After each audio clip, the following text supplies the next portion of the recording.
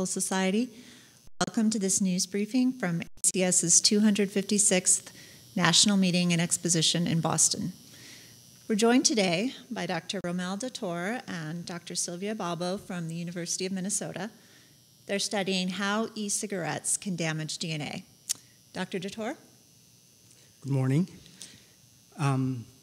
So our work at the Masonic Cancer Center in Silvia Balbo's lab is developing high-resolution mass spectrometry-based methods to understand the impact of exposures. We're looking at lifestyle-related exposures, in this case, electronic cigarette exposure in humans.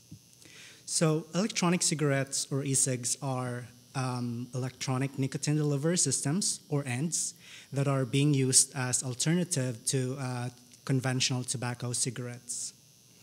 It is perceived as safe devices because, as a safe alternative, I mean, because there's no combustion process and they emit fewer carcinogens. However, the long-term health effects of these devices in humans are unknown. So yesterday, we presented our work on understanding the potential health effects of electronic cigarettes in humans. There are two questions that we're trying to address in this study. So the first one, what are the carbonyl compounds that are generated in saliva and present in saliva of e-cig users after vaping? And the second question is, what are the potential damage they can cause to the DNA in the oral cell cavity of these e-cig users? So to address these questions, we have recruited 5 e-cigarette users. We invited them to the clinic. We took pre-exposure or before vaping saliva samples, and then they vaped for 15 minutes as they normally do, using their own devices, using their own e-liquids. And then after 15 minutes, we took their post-exposure saliva or after vaping saliva samples. At the same time, we also took some oral cells from the mouth rinse of these e-cigarette users to isolate the DNA for us to determine whether we can identify some DNA damage in the form of adducts. So these DNA adducts are covalent modifications in DNA that if they persist, they can cause genetic changes and mutations. If these mutations persist, they can eventually or could lead to cancer. So, Go ahead. Sorry. Were you finished? Okay, Dr. Balbo, is there anything you'd like to add? Yeah, it's just for us was very exciting to be able to develop these methodologies to really characterize the effects and the exposure that comes from these products and the effects in humans. So what our findings are consistent with what other people have already measured and seen by looking at the characterization of the e-liquids that are used in these systems, by looking at the vapors. The importance of this study comes from the fact that our data come from people that are recruited and are normal, regular vapors, and there is not a typical model setting where there is always a question on whether the exposure reflects really what is happening in real life. And so that is the part of the study that we're really interested in, and we're happy to have been able to show that our methods are allowing us to really characterize what's happening in a real case scenario. Very good. Are there any questions? Please state your name and affiliation before asking your question. Front row here. Hi there. You mentioned that these levels of these 3 DNA damaging compounds increased. Rebecca Traeger with Chemistry World. You mentioned that these levels of the 3 DNA damaging compounds increased in the saliva of these study subjects after they vaped for 15 minutes. Can you give more information about how much they increased and comparatively? So we previously published a method that will allow us to look at carbonyl compounds. So these carbonyl compounds are highly reactive, and they can actually interact with biological molecules in the oral cavity, such as DNA. So we found that acrolein, methylglyoxal, and formaldehyde were increased after vaping. So, for example, formaldehyde can react with DNA to form DNA adduct, which was found in other studies like tobacco smoking. So here we also seen some of these carbonyl compounds. But then our method also allowed us to see other unknown compounds that we don't know yet their identity. So right now we're trying to characterize all these potentially reactive compounds that are generated during vaping.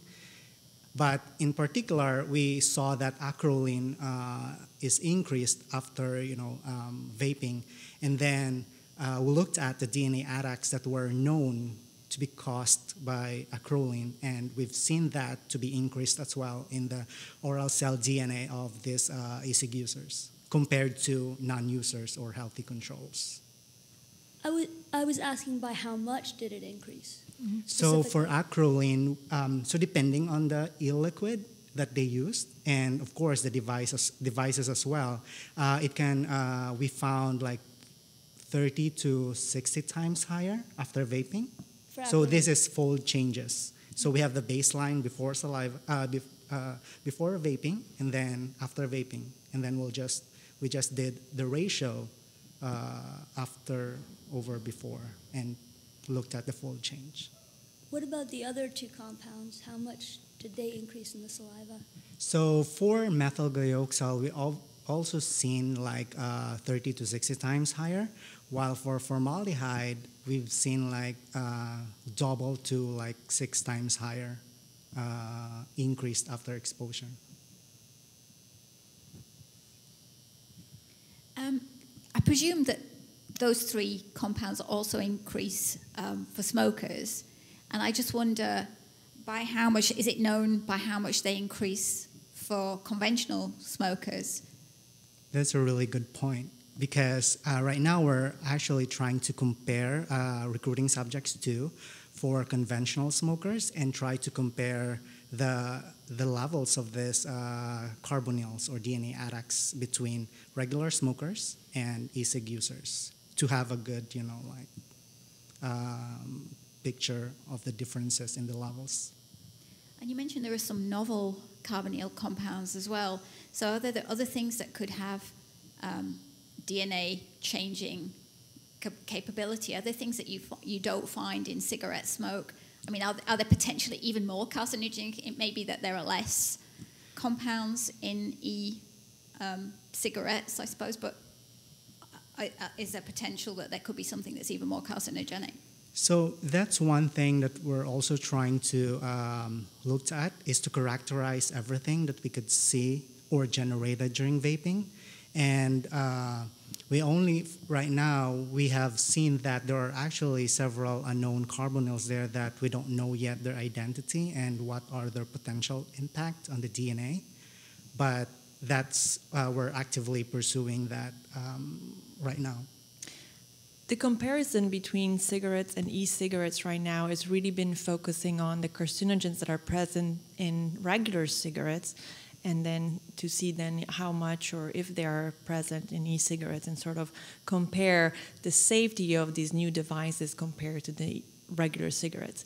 But the work that we did on really looking at the exposure that comes that is present in saliva is something, with our methodology, is something that we haven't pursued in smokers yet. And so definitely that is something that we have to do in order to compare whether these carbonyl compounds that we're measuring and seeing in the saliva of e-cigarette users are present or in regular cigarette users as well. But we don't know at the moment. And did you just use one type of e-cigarette in that study, or was it several?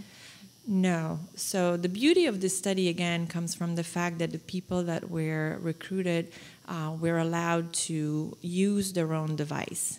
Romel yesterday presented really a summary of all the different types, and it was quite interesting and remarkable to see that among the 5 people that we recruited, there were just really all sorts of different devices used, different wattages and different e-liquids and flavorings. And this was in a way reflected by really the diversity of carbonyl, of the profile of carbonyl compounds that Romel has measured in the saliva.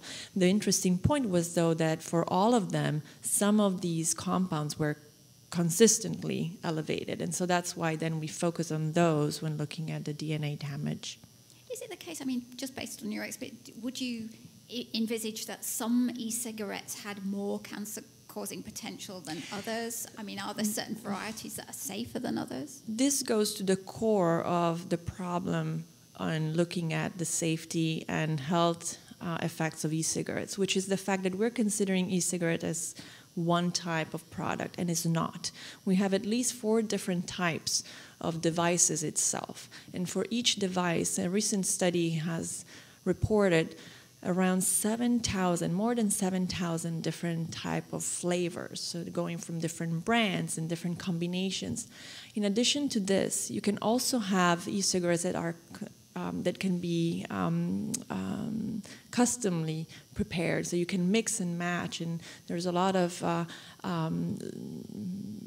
literature also showing that you can add different things like more tobacco in it, or even marijuana or alcohol. So it really becomes extremely difficult to understand the results of all the studies and all the research that has been done when then it comes down to understanding what is the actual product that we're looking at. And that's why we think that it's important to set up this type of methodologies that allow us to look not only at characterizing the product, but really at what happens in the saliva and at the target point. So what is that type of exposure, and then can we at that point understand what are the health effects that we should be focusing on, because the e-cigarette itself is what we call the Wild West, really. Yeah, I wonder, I mean, in a sense, are there fewer regulations then over what you can add to e-cigarettes than for conventional cigarettes? Because it seems like if you add different compounds together in this way, you could get a whole plethora of compounds and you don't know what they're going to do.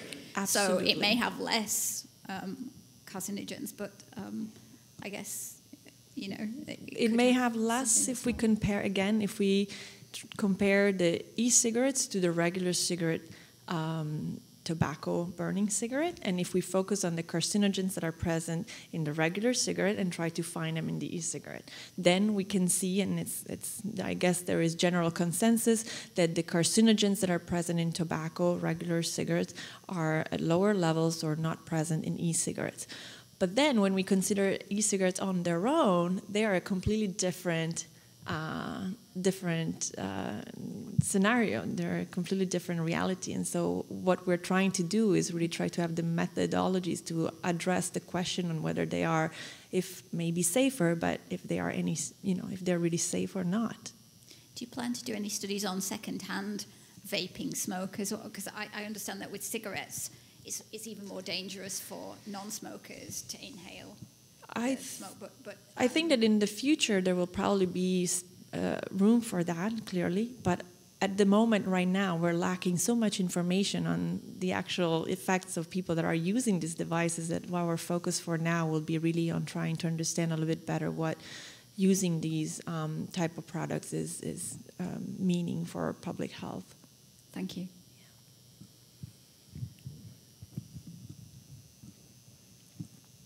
We have an online question from Sean O'Day, who's a researcher at RIT. And the question is, there are 2 main smoking behaviors, mouth-to-lung and direct-to-lung inhalation. Do you know what behavior was used for each participant, and why did you focus on saliva?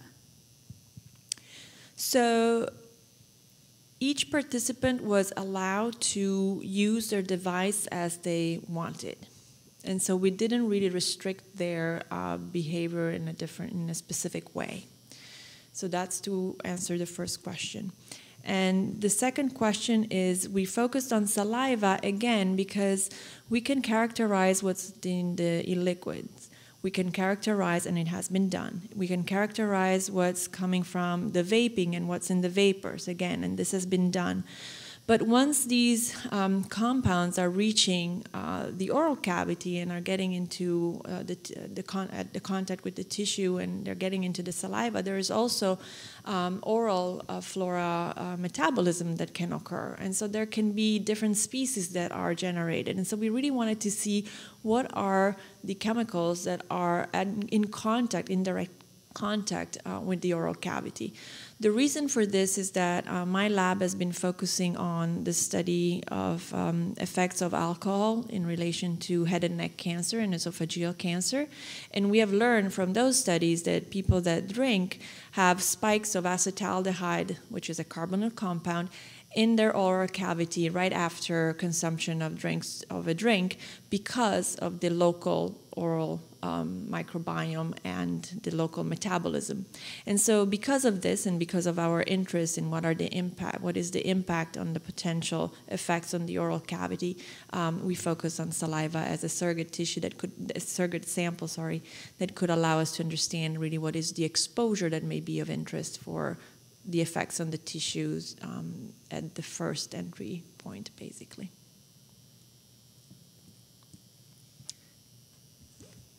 Bela has a question.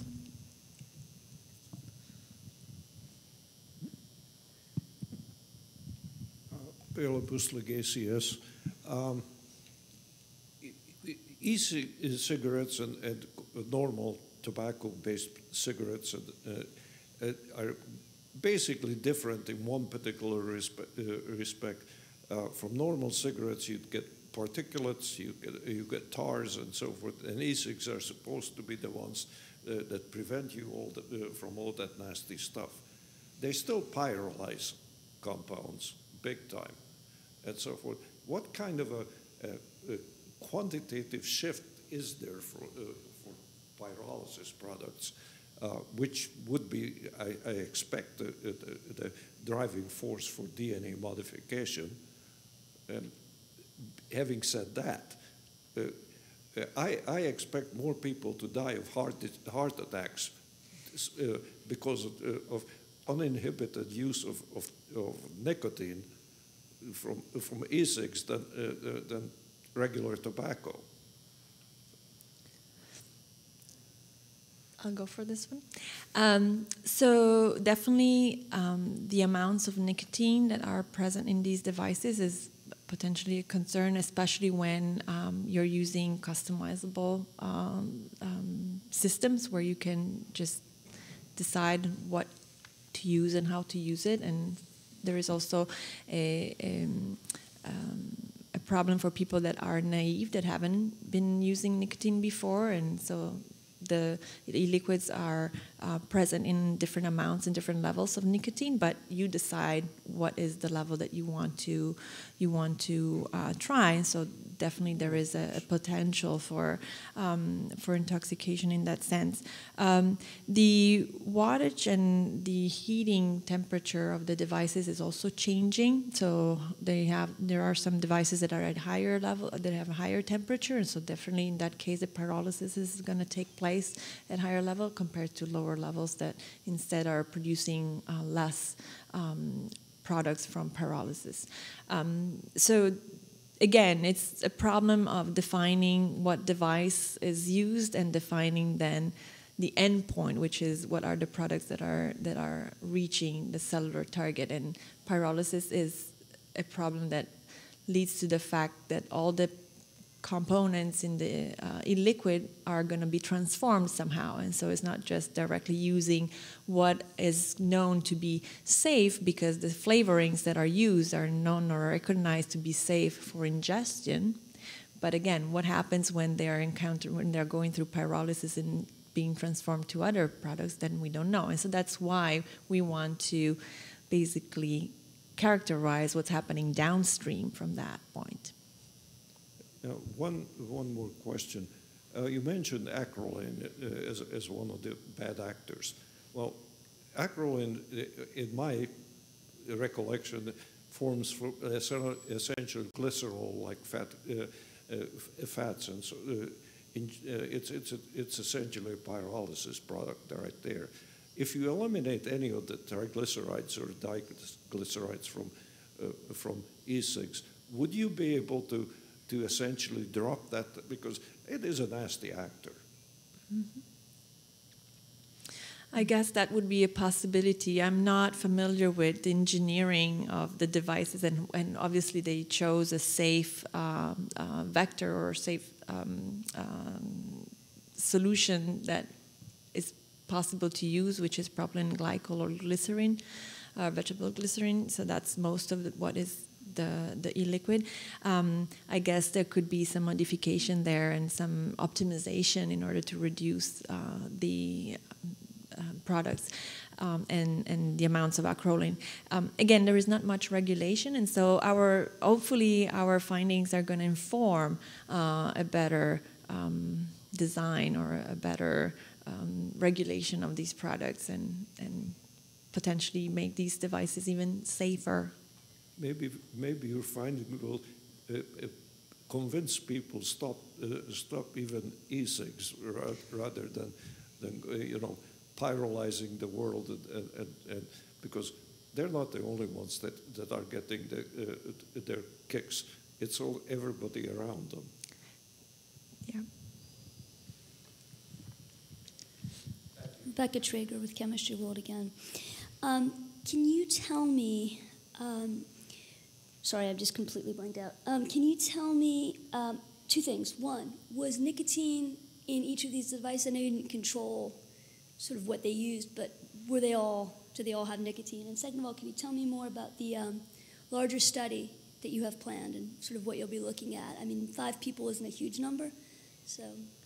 So for the first question, if there's nicotine in the e-liquid, so all the 5 e-cig users that we recruited, there is nicotine in their e-liquid as based on the the composition. And for the second question, yes, we definitely need to recruit more subjects, and that's what we are currently recruiting e-cig vapors right now to make sure that we can get more data on this pilot study. How many people would you need for that larger study to make it sort of more robust? I think the more the better. I think we're aiming at least 100. Just the last question, really, was did you see any variability in the amount of acrolein and the amount of DNA damage among the 5 individuals that you had in your, because they were all using different products, so I wonder how much variability you saw among them. Actually, we did. So in the 5 subjects that we looked at the DNA adduct of acrolein, so one of them has not showed no significant increase, but we also have to take note that each of us have the capacity to repair this DNA damage. So depending on how your repair mechanisms work will also dictate the amount of this DNA adducts in the oral cavity. So overall, there was a large variability both in the adducts and in the levels of acrolein measured, but for all 5 subjects, the amount they've increased, the fold change was significantly higher than other carbonyl compounds that we have looked at. And so that was consistent. So that is the part that is striking, even more so because it was only 5 subjects and they were all using different products and smoking in different ways or vaping in different ways. And so that's I just wondered if the variability might have come more from the fact that they were using different products or perhaps from the fact that they were different ages or different health status. Right. We tried to make sure that they were all pretty much within a specific range of age, and we try to make sure that they don't have other health concern, any health concern or under any medication. So we're trying to control as much as possible those variables. But the variables that come from the actual device itself and the way that they use the product, that was not controlled, and so. Thank you. Any other questions? All right, thank you. The archived version of this session will soon be posted at bit.ly/ACSLive_Boston 2018. Please join us for our next press conference at 1 p.m. today on a portable freshwater harvest.